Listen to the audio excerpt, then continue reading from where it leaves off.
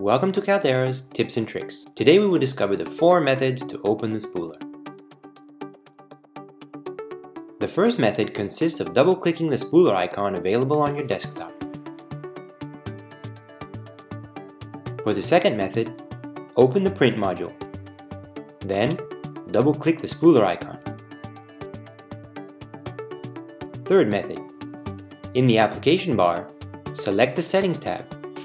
Then, double-click the spooler icon.